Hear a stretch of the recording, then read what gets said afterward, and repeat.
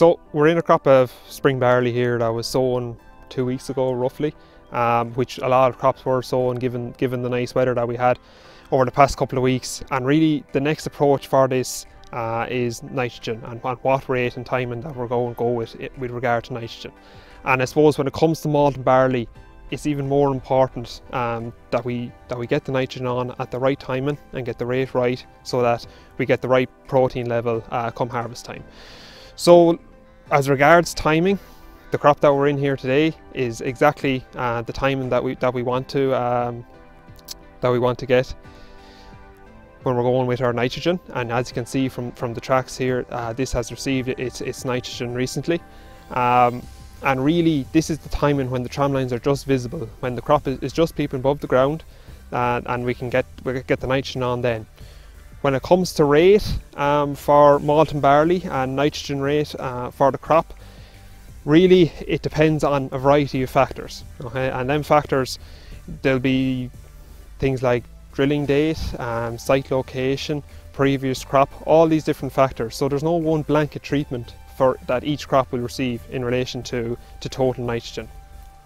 So the factors that we can look out for this year is, if we take what happened over the winter period, we had above average rainfall for the majority of the winter. We then, if we think back to last harvest, we had excellent crops coming off, above average yields, and then also we had poor cover crops in the land that cover crops were growing. So all these factors would point towards there being a low residual level of nitrogen in the soil and available for this year's crop. So to plan a nitrogen application program for your spring malting barley, we take in these three factors, and then we look at our sowing date and where the crop is at.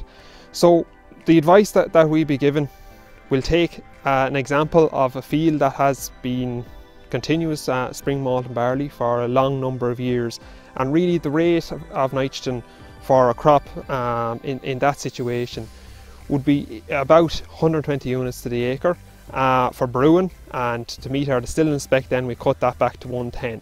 So they're a guide application rate for that crop that has a long-term tillage soil. But if we throw in other factors such as a break crop in the rotation, or maybe only not long out of grass, then we'll have to look at pulling back that nitrogen rate away from that 120. But that's the basis that you work on for your long-term tillage site, and then work back from there.